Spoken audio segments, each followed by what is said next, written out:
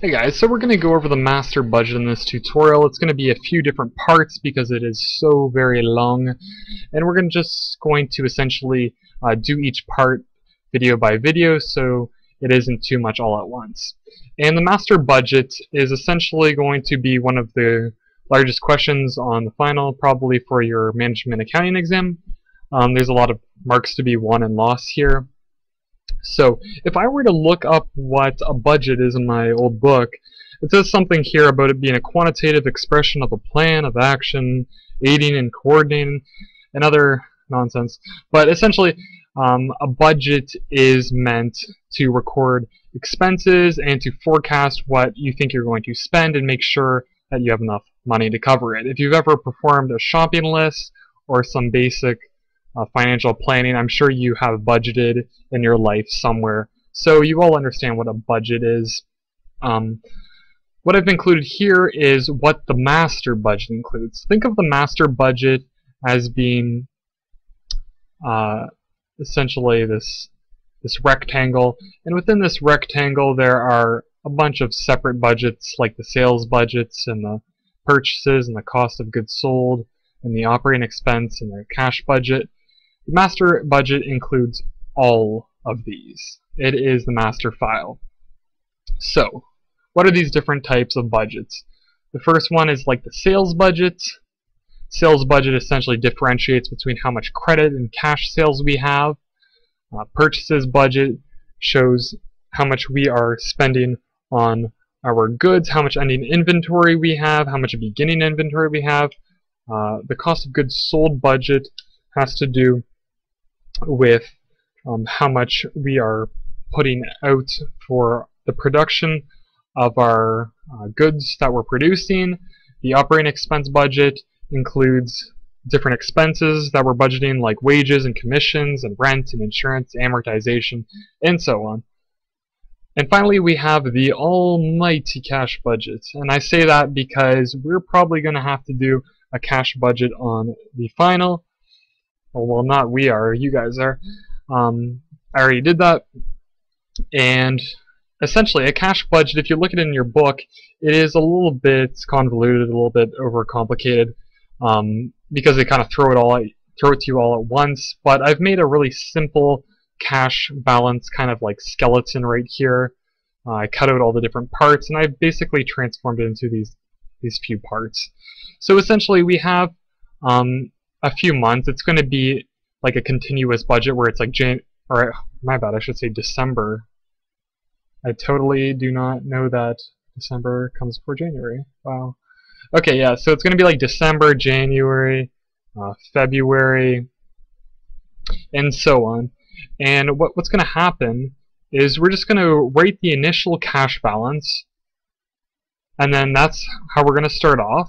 And literally what we do is we just say how much cash is coming in, because cash receipts are how much cash are we getting. How much cash are we getting? So that's going to go in the receipts column.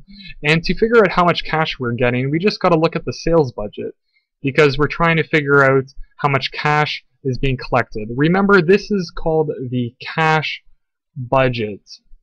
So if there are any sales on credit that aren't collected in this month, we do not record them here for the month of the month for December. We only record the cash sales we made or the cash collections from a previous month. So in this receipts column, we might have cash sales of, let's say, 100, and we might have cash collections from like November or October of a certain amount, like 200. So we're collecting also cash from previous months, because some of those months of sales were put on credit, and we are obviously collecting them later on. Cash disbursements is how much cash are we using.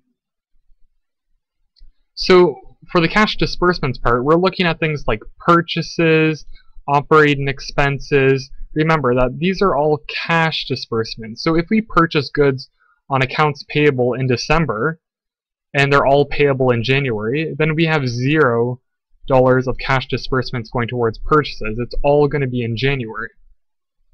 We might have operating expenses that will go in the disbursements, like wages paid in this month. What else can we have? We might have interest expense, rent expense.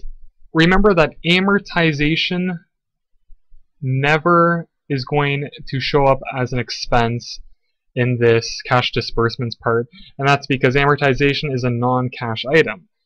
Just always go back to it and think cash, cash, cash, because if it's not cash, it does not belong in the cash budget. And once we have how much cash is coming in, how much cash is coming out, we'll know how much cash we now have. And we're going to require a certain amount of cash needed. So if we need more cash, then we're going to have an additional part, which is the financing part, which essentially is we're going to have to take out a loan to finance the cash that we need, because this is the minimum amount of cash. If the amount of cash we have is less than the minimum, then we are going to have to borrow or finance.